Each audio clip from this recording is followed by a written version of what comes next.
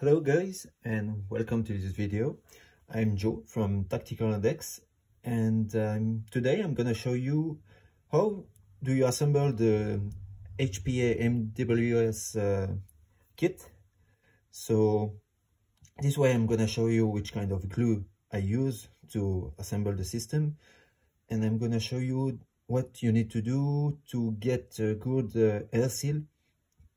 And let's go then. First, you need to print this nicely, because you will really need to print it in a certain way to get some mechanical properties, like the thread inside needs to be printed nicely. That's why you need to print it this way on the build plate.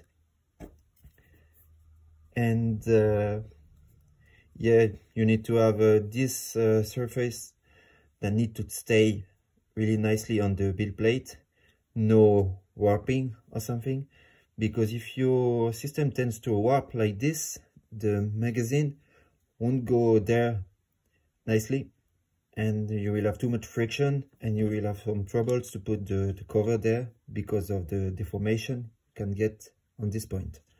So first, you need to test with the hose.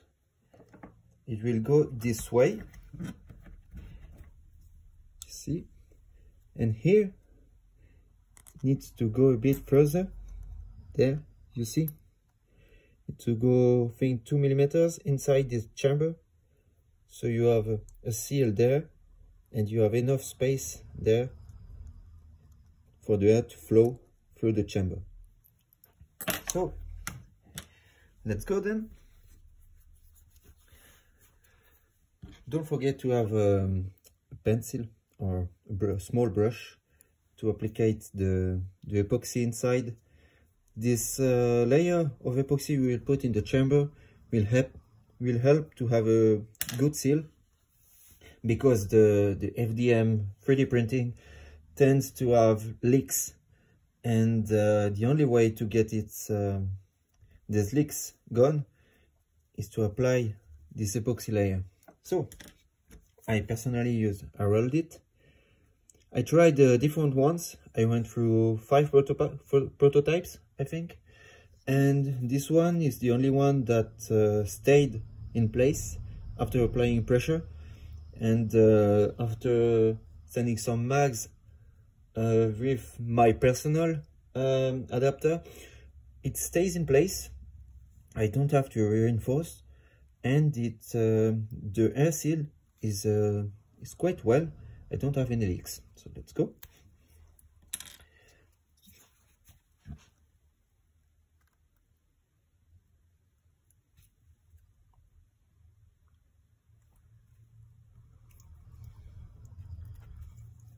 Since this glue, this epoxy have two components, a hardener and the epoxy itself, they generally comes in packaging like this, where you've got two containers. You apply this and you make this.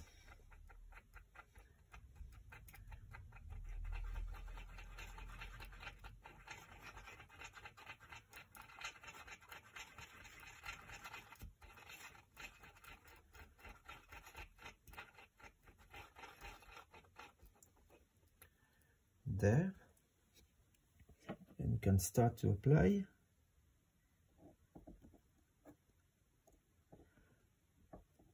Be careful not applying too much, because when you've got too much, it will go inside the chamber, and you can completely block the path of the air inside. So be careful. Try to apply it as nicely as you can.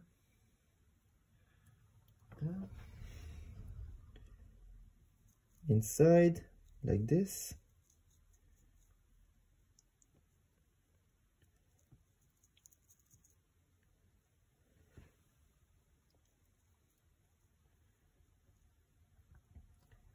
really take your time there to put it nicely, because it's really crucial to have it applied enough so you have a seal, but not too much.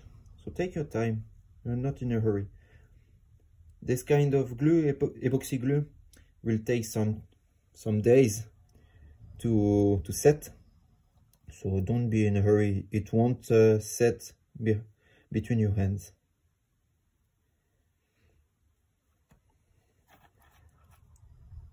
There too. Here it's for the seal with the hose.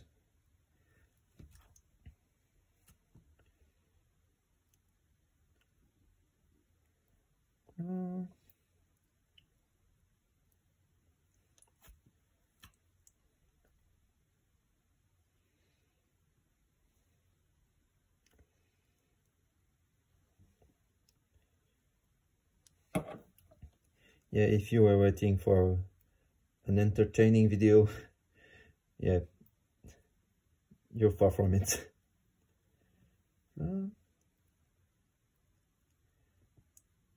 Put some nice layer there.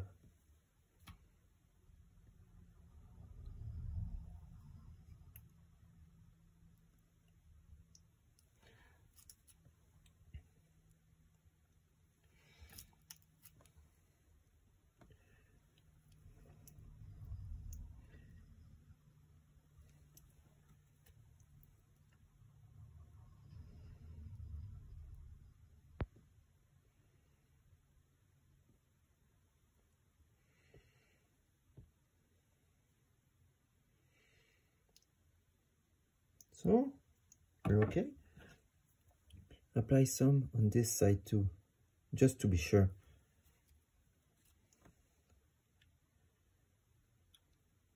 Inside for the hose.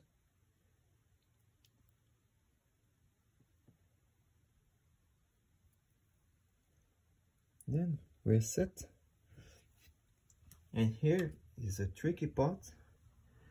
You need to put the hose inside here, and at the same time apply this. I'm just gonna show you quickly for later, because I won't be able to show you once it's the glue is setting. For the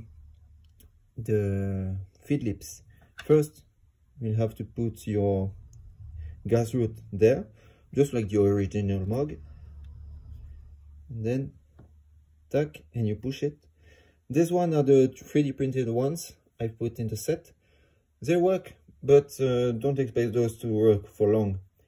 They are just placeholder for during the time you're looking for original ones. The lever, I already put the spring on it. Yeah, just put it inside. Then the small screw there. And for the pins, you can use your original ones, but me, I use those. Those are bike spokes, 2mm bike spokes that I cut at the desired length. They are perfect to make pins. They are exactly the good size. You can even use those on the original mug. That's quite nice. And here, now let's do this.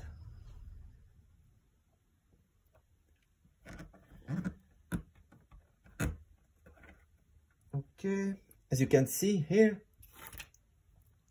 it's going a bit inside. I hope you've seen the video. Need to be 2mm inside the chamber. And there. No, that's tricky.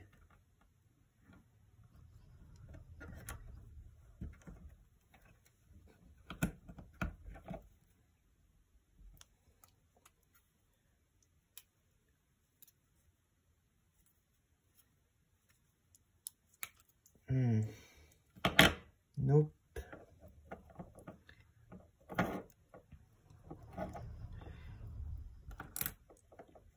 Yeah, this part is from being the funniest thing to do. I'm too far inside. There. No. Here, it's quite good. And now. there. You see? Yeah, it looks ugly, but I will clean it later. At least all our epoxy is nicely applied, and now you need to compress those during the setting time of the epoxy. You can use this kind of pliers. I will personally use this thing that you can see at the back. I'll show you. I use this thing, so I'm sure I apply enough pressure. You can use what you want, and after that you're good to go to test. For the valve, you need to apply a bit of silicone. I personally use, let me show you this silicone. Silicone takes a long time to set, several days. Just look at the instruction. You need to apply, try to make on this O-ring and this O-ring. You make all around a smaller layer of silicone, and when you put it inside, you screw it a lot. I personally made this tool to help reaching inside. It's an old, I don't exactly know what it is. As you can see, you've got these two to help getting like this, and screw it a lot until you can't move. Technically the threads are strong enough, so that's not a problem, and you will need to tighten it a lot to have a seal. And there, just let it set and you're good to go. Have a nice day.